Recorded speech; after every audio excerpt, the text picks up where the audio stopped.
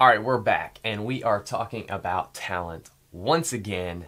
Am I beating a dead horse? I don't know. Maybe I am. I guess you'll have to keep watching to find out. But I have come to the conclusion, and it's pretty undeniably true, that talent does play a crucial role in athletic success. If you watched my last video, I came to this conclusion at the end, if you were paying attention, but we're going to talk a little bit more about it today in this video, right now.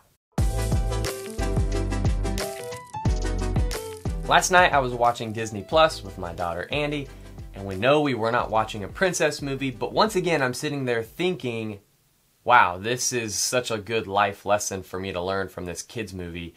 And here it is, and it's totally applicable to this whole talent conversation. We were watching Monsters University, where Mike Wazowski goes to college to get into the SCARE program, but he doesn't get into the SCARE program because the dean just doesn't think he's a very scary monster. And you can't teach somebody to be scary. You're either scary or not scary. Scariness is the true measure of a monster. If you're not scary, what kind of a monster are you? And so, Mike Wazowski, being the go-getter that he is, decides to enter the SCARE games, where he's going to prove everybody wrong and just show them how scary he really is by winning these games. No matter how hard he tries, he knows all the books, he knows all the definitions, he gets an A in every class, but no matter how hard he tries, he is just not a very scary monster. And this is applicable to sports. We can try really, really hard and work really, really hard, but if you don't have the genetic makeup to be a pro cyclist, then maybe you won't be the best in the world. You can still accomplish a lot, but you have to be okay with just being okay. Well, I think it's time I leave the greatness to other monsters. I'm okay just being okay. But there's one huge glaring thing to keep in mind here. You don't know. You don't know how talented you are. All you can do is try. Mike Wazowski thought, despite everybody telling him that he wasn't, he thought he was a scary monster. And you know what he did? Even though he got kicked out of that SCARE program, he went and did the SCARE games, and by golly, he almost won those things. Actually, they did, but he cheated, but that's besides the point. He wanted to prove everybody wrong, and he just kept going and going and going. He had this never give up attitude about him, and that's what I'm saying you need. You can't just say, oh, well, I started cycling and I kind of suck at it and I guess I just wasn't built for this. That's not the right attitude. The right attitude is, I don't know how talented I am, so I'm going to keep trying and trying and trying and just see how far I can go with this. That is the right attitude to have. And to knock it out of the park, I've got a joke for you. What do you call a dinosaur that never gives up? A triceratops. So good. Mike Wazowski went to Monsters University to get better at scaring.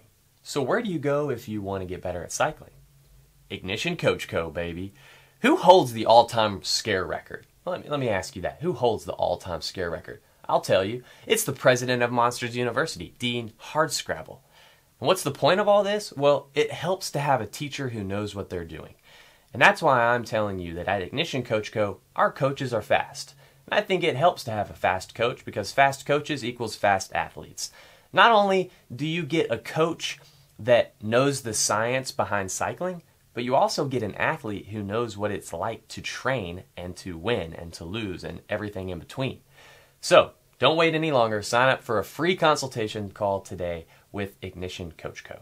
Originally, we've been talking about this concept of talent as like a ratio. And originally, I had said that it was a 10% talent, 90% hard work. And my point in saying was that we give talent too much credit and hard work should be what we talk about most.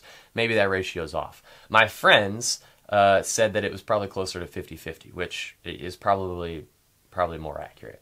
But I think the whole idea of a ratio is you're thinking of it the wrong way. I think a better way to think of it is buckets. You've heard this concept of buckets before. So I'm going to say that bucket 1 is your talent bucket, and bucket 2 is your effort bucket.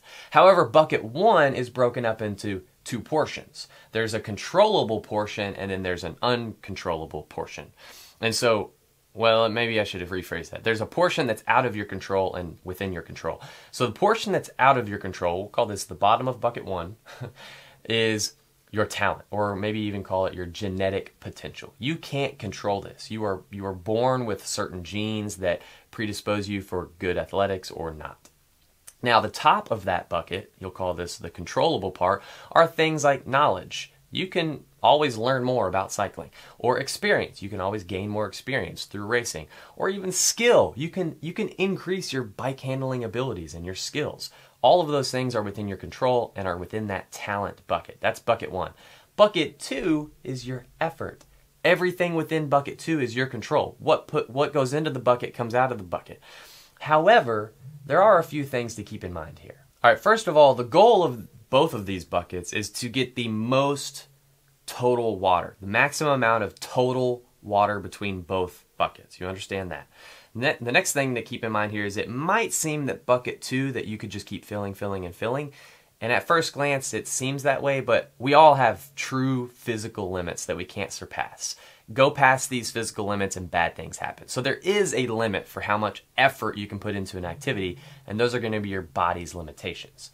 Now, the other thing to keep in mind, which is crucial, is that we don't know how much talent we have. So at the end of the day, we don't even know how much water's in bucket one because we don't know how much talent we have.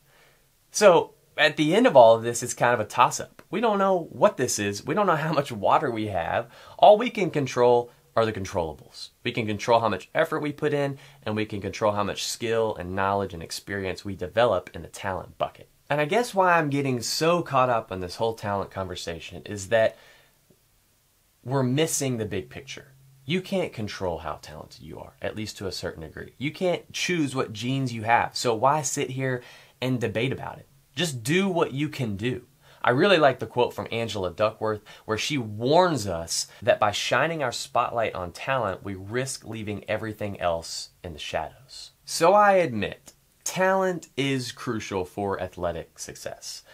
To quote a famous basketball saying, you can't teach height. But also to quote a famous basketball player, Nate Robinson, a not-so-tall NBA pro, was famously known for coining the phrase heart over height. I like that. I'd much rather talk about somebody's dedication, commitment, and drive to a goal than their genetic potential. If you're liking these coaching/philosophy style videos, be sure to let me know in the comments. If you don't like them, I guess you can let me know that in the comments as well.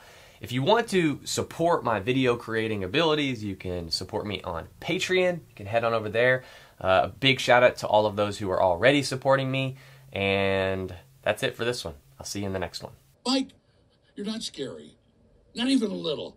But you are fearless.